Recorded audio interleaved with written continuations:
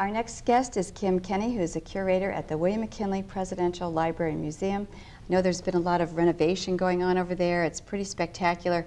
I've only glimpsed it. I didn't get over to see it yet. But you've also got a new exhibit. So do you want to tell us about what's going on? We have so much going on. If people have not been to the museum in 6 months, they won't even recognize it. That's how fast everything has changed. All summer long, we spent a lot of time. We've been working for 5 years on a new permanent exhibit on Stark County history, and it opened this fall. And it is everything we dreamed it would be. It's wonderful, and it talks all about 200 years of Stark County, from the very beginning, even before that, with the Native Americans that were here, right up through the present. So we're very excited about that. And that replaced 2 old exhibits on the second floor, the Historical Hall and the Industrial Hall. So they're brand new, and people will love to come in and see it. I can't wait to get over there and see those. I figure on spending a lot of time. Yeah, there's it's very dense. There's a lot to read. We tried to cover every community in Stark County. So there's Alliance, Massillon, lots of the smaller towns are represented, and a lot of artifacts that have been in storage, some for decades, that are now out on display. So there's the biggest one, of course, is the Laughing Lady from Myers Lake. She is out. She's out. She's out. People always ask me where she is. And we've got her, and now she's on display. So she's been very popular. She has dresses for the season, so you can come in and see her in different dresses and different clothes. Yeah. That's fantastic. Now you've got a new exhibit up as well. Yes. Even though we've had all the changes on the second floor, the Street of Shops is the same, the McKinley Gallery is the same, and the Keller Gallery is also still there in the same place.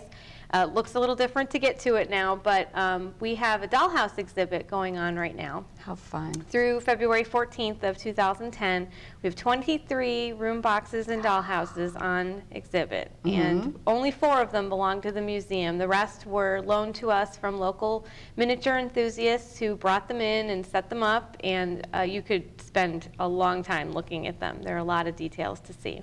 That one that was at the top of the steps, is that moved in there now? Yes, that'll be in there. That'll be resting after this exhibit. That'll go into storage, and that's sort of the centerpiece of this exhibit. And then we've got some really spectacular large dollhouses, but also some small tin dollhouses from the 40s and 50s with the plastic furniture that people will remember from their own childhoods. I remember ruining the little legs on the chairs. They're very fragile. They were.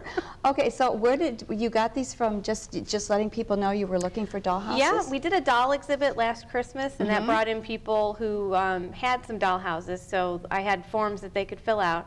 And because it's been so popular, we will do it again in 2 to 3 years. So if anybody has a dollhouse, they should let me know, and I'll start a list for the next time we do it, because it's a lot of fun.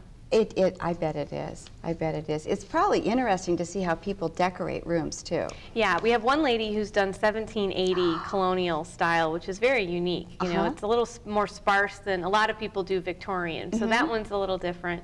And then we've got one family, a mother and 3 daughters, and they each have a house. And so all 4 of those houses came. It took them 4 hours to set them all back up. Oh my gosh. Dedicated people. Yes, absolutely. And this is up through February 14th. Yes, so Valentine's Day. Oh, this will all be through fun. Christmas. So when people have guests in town, you want to take them to something fun. You can go look through the Stark County history exhibit, but then you can also look at the dollhouses. So there's something for everyone. And that's something to be thinking about, because people, Thanksgiving's coming up. People are going to have company in from out of town for Christmas, Thanksgiving, New Year's. Come in and look, because it's all new. And if you go downstairs to Discover World, you can even see dinosaur bones. Yeah. I mean, you've got the history of Stark County covered. Yep, from one end to the other. That's right. Okay. So what are the museum is open every day of the week? We're open every day, Monday through Saturday, 9 to 4, and then Sunday, noon to 4. So it's open quite a bit. Yeah, People I mean, can come in anytime, and we're online, McKinleymuseum.org. We have all of our events are always posted there. So anytime that anybody has some free time, we're open every day, so you can come in anytime. Okay, so if someone wants to call for more information, what's the phone number there? 455-7043. Okay, and I wanted to ask you too, is the monument still open now, or is it closed for the winter? The monument is closed for the winter. It's been nice the past few days, so it has been open, but it does close for the winter because a lot of people don't realize we can't take care of those steps. We can't salt them because they're the salt will ruin them. So we don't want anybody to get hurt. So that's why it's closed for the winter. But in April, it will open again. That's because I was thinking that if you put salt on those after all the work that you've done with those girders underneath them, and it is true that they are sitting on girders, that they're not on the dirt, and that there actually was a space underneath them that's now filled with foam. Yes. Because people never believed me when I told them it was hollow under the steps. It really is. And there really is a basement too. Yes, yes there is. Okay. And you've got quite a few books down in the gift shop absolutely. That you and your husband Chris have written about.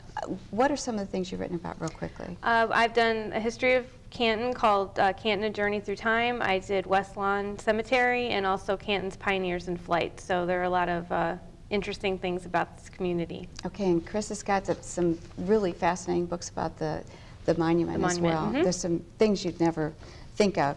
Okay, well thanks so much for coming this evening. Thank you. Hi, I'm Susie Vitale. I've been hosting the show What's Happening in Stark County for close to 20 years. What's Happening is brought to you by the Community Television Consortium of Stark County. If your nonprofit organization would like to appear on our show, or if you want to become involved with producing local television in the Stark County area, please check out our website at www.ctctv.org. You can get all the information you need to get involved with the CTC. Thanks for watching.